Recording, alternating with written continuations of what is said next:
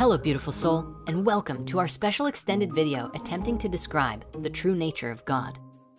The truth is, there are just so many ways that God can be expressed and described, because for thousands of years, God has been explored, revered, and worshiped by countless religions and forms of spirituality.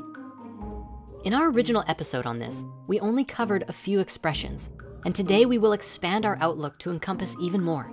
And so that you know, this episode is actually a bit of a forerunner for a much requested upcoming series about the nature of Christ and Christ consciousness. But in the meantime, if this subject is of interest to you, please check out our brand new 4 Elements transformation, which explores deeply the nature of Christ alongside the Tao and the mysteries of Kabbalah and the 4 worlds. We'll talk more about it at the end of this video, but now, without further ado, let's see if we can't describe the indescribable. Wait, actually, that's the best place to start. Can we even do that? In the ancient Hermetic writings, Hermes said, "The imperfect and impermanent cannot easily apprehend the eternally perfected." Can our human brains even conceptualize the eternal spirit manifesting infinite perfection through all of the dimensions of time and space and establishing the foundations of reality as we know it? Well, let's find out.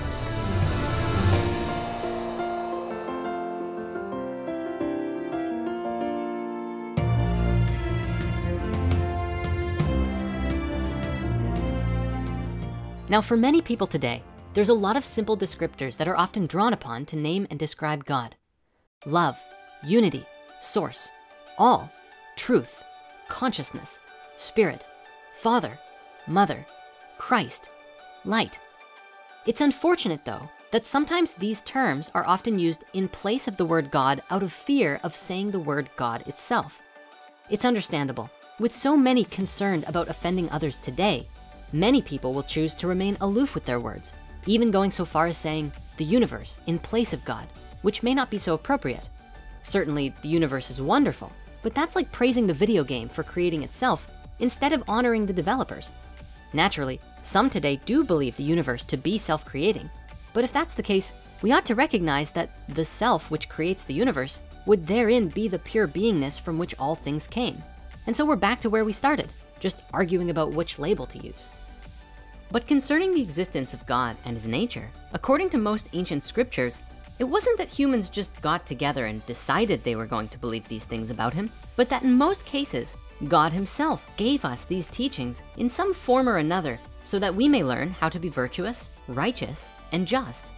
Yet a common question often arises in response to this. Did we really need God to tell us to be good? Like the 10 Commandments, for instance. Don't you think anyone could come up with basic rules like don't kill, don't cheat, don't steal? Aren't those just naturally morally intrinsic within our conscience? Ironically, maybe not, because even the word conscience itself etymologically means faculty of knowing what is right, originally especially to Christian ethics.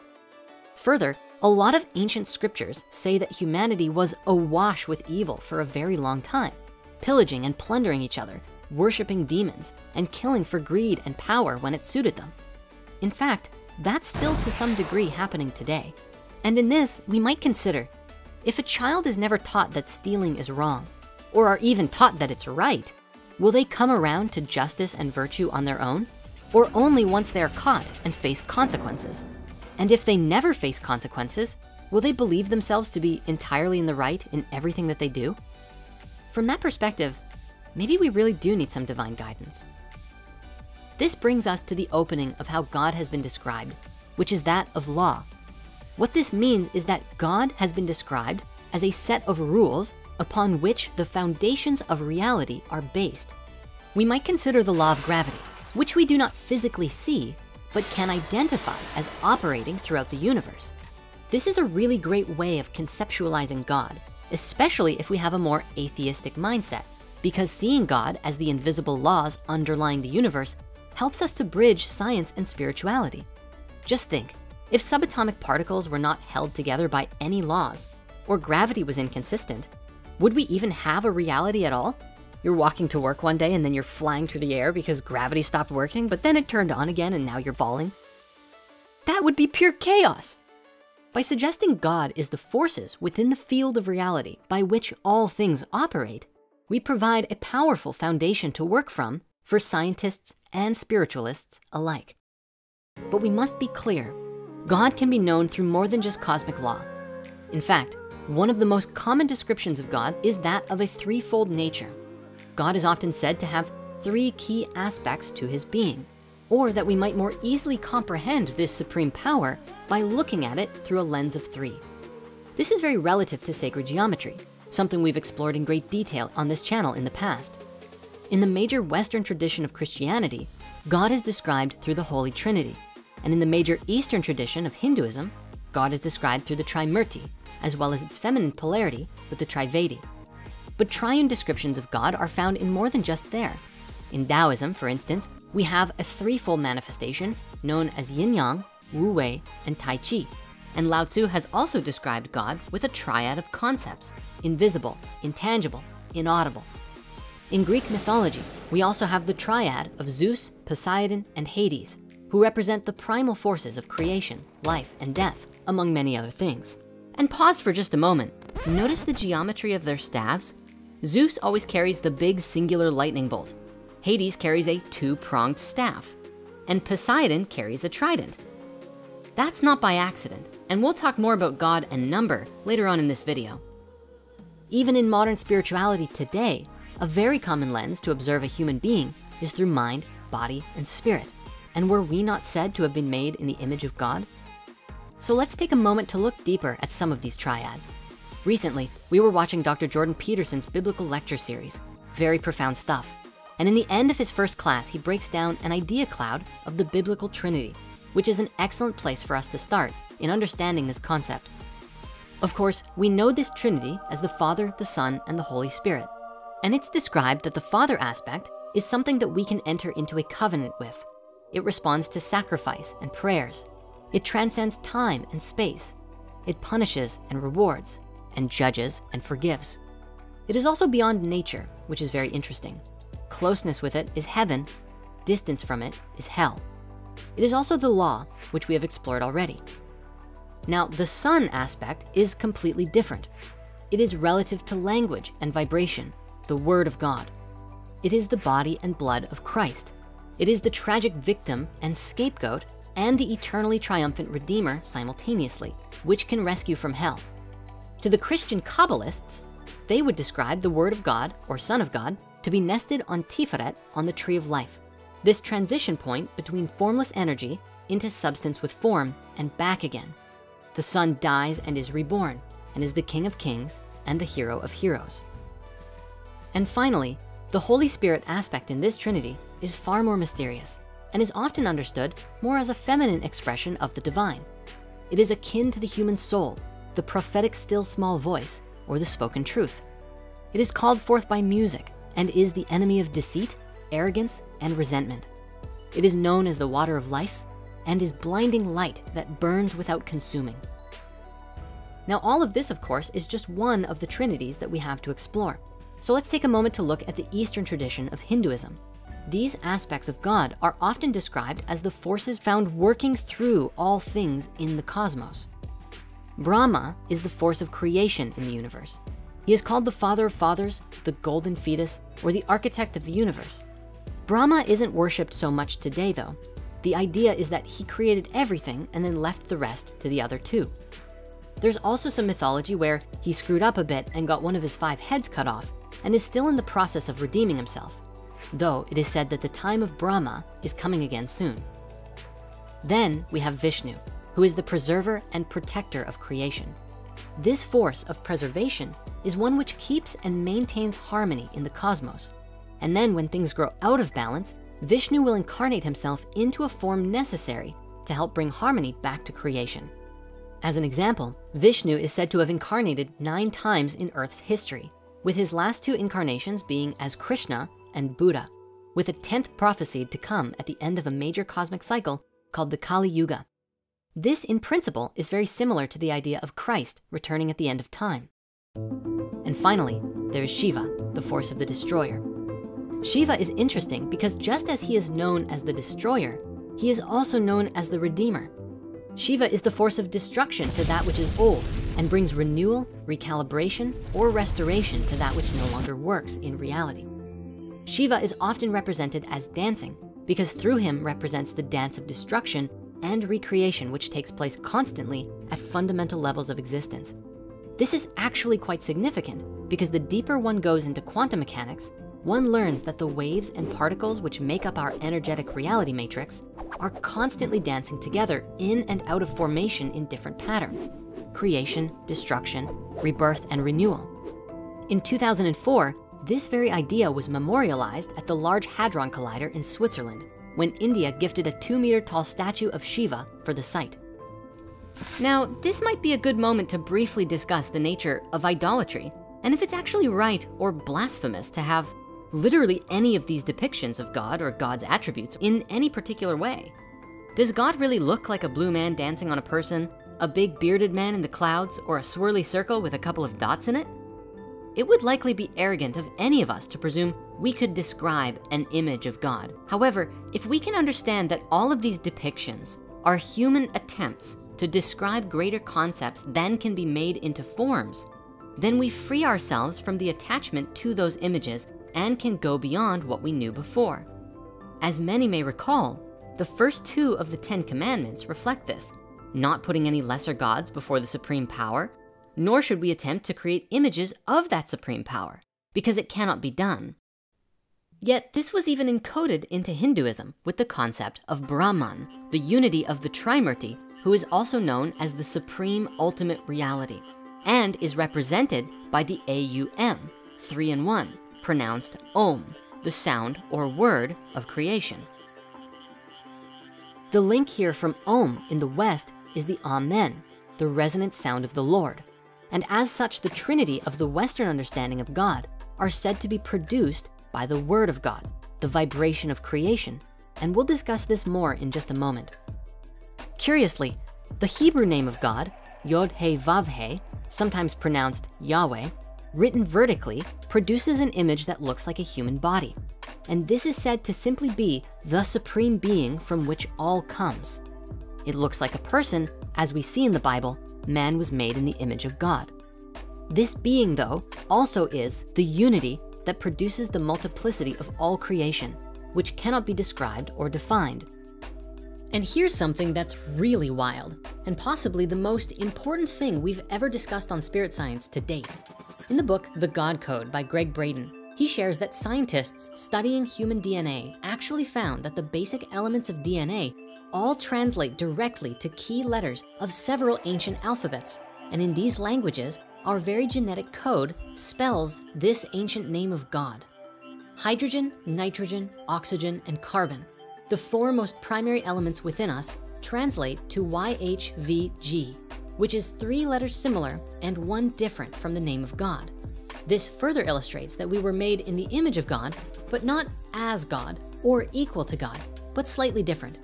In Hebrew, the characters YHVG spells and translates 2 distinct words: God eternal and within body.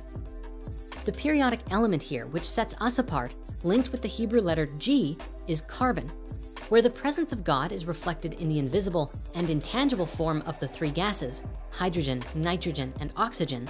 The last letter of our name is the stuff that gives us the color, taste, texture, and sound of our body. Carbon, the 1 letter which sets us apart from God, is also the element that makes us real in our material universe. Think about that for just a moment. Our very genetic code itself says God eternal within the body. And this same code lives within all humans, regardless of their beliefs, actions, lifestyle, religion, or heritage. And this code also appears to work in the oldest, most ancient spiritual languages, including Arabic and Sanskrit. The odds that this relationship would occur by chance are approximately 1 in 230,000. And so, continuing our mind-blowing escapades, here's another thing that's really curious. That cosmic being in the ancient Eastern writings called the Upanishads is referred to as simply the Self with a capital S. One particular passage from these writings reads, Brahman is the immediate and direct, the self that is within all. You cannot see that which is the seer of seeing. You cannot hear that which is the hearer of hearing. You cannot think of that which is the thinker of thought. You cannot know that which is the knower of knowledge. This is yourself. That is within all. Everything else but this is perishable. We might find this paradoxically ironic then, when considering if the universe is self-creating, because according to the ancient Eastern mystics, that is indeed the case. And they have identified this self with the pure beingness from which the Trimurti itself comes, called Brahman, which we also understand as the Om, or the word. Yet here would be remiss to not identify that essentially all of these concepts are syncretically linked with Jesus Christ. This is because Jesus is said to have been the Word of God. And so if Om and Brahman are the word, and Jesus is the word, then are we not all discussing the same thing? While we're on the subject of syncretism, if Jesus is the way, and the Tao also translates directly as the way, then isn't it appropriate to consider the deep intrinsic unity underlying such great world religions and spiritualities? And then, since we brought up the concept of the Tao, triune descriptions of God are also found there, with the triad of yin yang, tai chi, and wu wei. Wu wei is non-action, which is a state of perfect stillness, the force of unmoving manifested perfect wholeness encompassing all things. Then we have tai chi, which is the force of dynamic action through which all things in creation move and constantly swirl. Finally, there is yin yang, the force of balance between that which moves and that which is still. It is when yin and yang are in harmony that we find balance within, and through balance, enlightenment. These three together are very similar to the concept of the three states of reality as described by the Upanishads, which are called Rajas, Tamas, and Sattva, which we explored in one of our previous videos on this channel. We can see therein also the principle of as above, so below at work. Just as yin and yang are considered forces underlying creation, they are also forces which apply to us. Lao Tzu even says, all living creatures carry yin and embrace yang. The flow of these vital forces together determines their harmony. In the same verse, Lao Tzu also shares something so simple, yet completely profound, which brings all of these developing concepts and our understanding of God together. The Tao created oneness, oneness created two-ness, two-ness created three-ness, three-ness created all things. By this, we may see that whether we're looking at God through a lens of one, or two, or three, or more, either way, we're not wrong. We simply must acknowledge that, just as we saw with the Trimurti or the Trinity, all things are whole and united from the indescribable source. To add weight to this, here's a particular passage from the Hermetica which describes the ultimate wholeness and unity of God. God is whole and constant. In himself, he is motionless, yet he is self-moving. He is immaculate, incorruptible, and everlasting. He is the supreme absolute reality. He is filled with ideas which are imperceptible to the senses, and with all-embracing knowledge. God is primal mind. He is too great to be called by the name God. He is hidden, yet obvious everywhere. His being is known through thought alone, yet we see his form before our eyes. He is bodiless, yet embodied in everything. There is nothing which he is not. He has no name, because all names are his name. He is the unity in all things, and so we must know him by all names and call everything God. This really makes it easier to let the mind settle into the concept, doesn't it? Everything is God. And from that perspective, is there any reason to try and describe God at all? After consideration, it's probably fair to say that the answer is still yes, for it's in our own exploration to understand that we grow closer to that which might be called God, and in that, come closer to embodying these divine attributes, such as love, truth, goodness, virtue, mercy, justice, and so on. But there's another important thing to discuss after that passage, which is the use of the word he when pertaining to God. For thousands of years, God has commonly been described with the pronoun he, though today much speculation exists about why that is. If God is actually a masculine being, or if this is a reflection of masculine control structures placed on humanity for millennia. While certainly humanity has dealt with its fair share of controlling structures, there is another simple reason why he is appropriate to use. And this is because the masculine pronoun is often also the gender neutral pronoun. We see this built into our language today, such as when we say mankind, it refers to all of humanity, but womankind refers to women. This isn't shared with an intention to create a bias or cast division, to be clear, but to recognize how our particular language has been used throughout history. It's for this reason that one should not be disgruntled when hearing God when referred to as he, because it actually at the highest level refers to beingness beyond gender. And now, with that said, there is also a case for observing God as feminine, which comes in a few forms. In the Tao Te Ching, Lao Tzu commonly refers to the Tao as the mother of all things. One particular verse reads, "The true source is nebulous and perfect, born before heaven and earth, silent and void, unique and unchanging, cosmically circulating, yet inexhaustible and endless. It can appropriately be regarded as the primal mother of creation."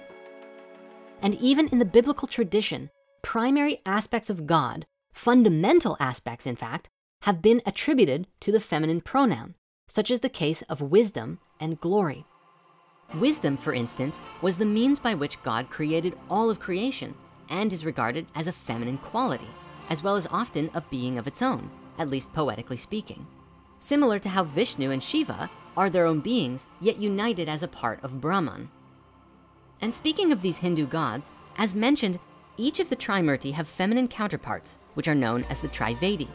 The consort of Brahma is Saraswati, who is the goddess of wisdom, the arts, and stream of speech. And together they developed the multiplicity of vibration and sound when creation occurred. The consort of Vishnu is Lakshmi, who also maintains balance, but through fortune and misfortune. Lakshmi and Vishnu are inseparable, just as yin and yang, and incarnate together whenever they manifest themselves into avatar forms. Finally, the consort of Shiva is Parvati, bringing limits to Shiva's destruction and balancing his unbridled passions. Parvati is closely identified with Prakriti, known as natural or primal matter, the substance of everything in reality fundamentally. She is also known as World Mother or Divine Mother, and is closely connected with Shakti, the active divine power through which the Godhead creates the world and displays itself. When we perceive the Trimurti and Trivedi together, or the creative power of God and his wisdom, we ultimately begin to perceive unity and balance between masculine and feminine principles in everything throughout reality. We might also see the union of force and field as two parts of a greater whole, and the deeper we contemplate, the deeper we come to know ourselves even better. And so, in that very pursuit of understanding, the most valuable thing each of us may do is take our own time to ask ourselves, how does this help us personally? When any of us take the time to answer that question, we each will personally grow closer to whatever God means to us, and may even discover more qualities of God and ourselves in the process. It's probably safe to say that if we each embrace a little bit more of God, or at least if we have a more atheist worldview, the upright qualities which God represents, we'll all be a little better off, or maybe a lot better off. Yet, we must still remain humble, because at the end of the day, just as Hermes described as we explored at the beginning, God is difficult to comprehend. Another way of saying this was put forth in the opening lines of the Tao Te Ching, where Lao Tzu himself wrote, "A Tao you can explain is not the eternal Tao. A name you can name is not the eternal name." No matter how we may try and describe the infinite totality, it seems we ourselves are a union of three things: infinite spirit, finite matter, and the mind, a mix of both oscillating between these two states of infinite and finiteness in the middle. God must be experienced to truly be known. And for each person, that's their own journey. Perhaps it's also our collective journey too. And that might be the best way to describe God, not with words, but by the virtue of our own inner experiences. It's probably fair to say that almost everyone on the planet has had an experience that could be considered mystical or even divinely inspired, even in the subtlest of ways. Certainly, we may be quick to write off such experiences as coincidences or the like, but isn't there something to be said about what we take for granted being worth more than we sometimes think? And then the sum of our inner experiences collectively, when we see the big picture of what everyone is going through, maybe that could be described as God or the Holy Spirit or the Tao working through us all.